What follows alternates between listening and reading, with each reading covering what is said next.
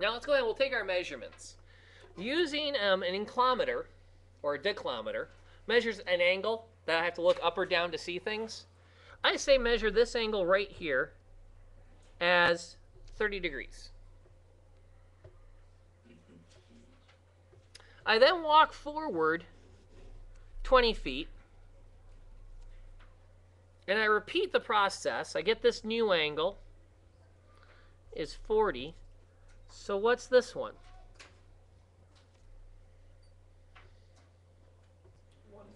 140. All right.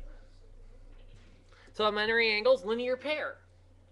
So we're a step closer. Let's get one more quickly as a group before we try to figure out what laws we're going to be using here. What's this angle up here got to be? 10? Yeah, 10 degrees. That's enough information to tell me this distance along here. We'll call it D for now. What trig which of the two rules that we just talked about, law of sines or law of cosines, do you think works? Yes, sines. Sines? Let's see. Sine of, let's say 140. Can we label our sides? Sure. Can you do that? Yeah, this is D. Let's call this over here, I don't know, A. We'll call this down along here B for base. So sine of D, sine of 140 over D, the side opposite it. It's going to be the sine of what? 10 over 20. Sine of 10 degrees over 20 feet. Now I know how to solve that. We've been practicing it. What you're going to probably see in homework and story problems at this stage are problems that involve, I gave you the triangle and the angles, not so much the setup. But it's a good interim step. Now I can go ahead and work with this. Now, according to my calculator, the sine of 140 degrees is same as 40 degrees. Why would you take the outside angle, the 140? 140? Oh, no. Because it's inside the triangle we're working with. I was thinking of the outside. Yeah, which is going to actually be, by sheer fluke, I believe it's the same as sine as 40. So 0.643. Can someone with a calculator double check me on that one? I'm rusty on my angles over 90. It works? Yeah. Sweet. exactly Sine of 10 degrees is 0.174 over, and that's over 20.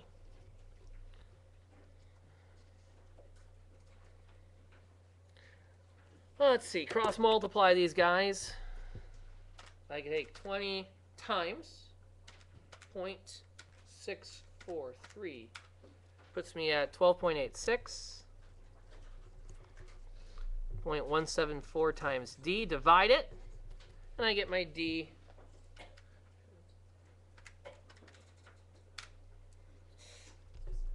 .91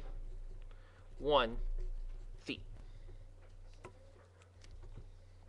Now I still actually haven't found how tall a roller coaster is yet, but now I've got a right triangle that I could.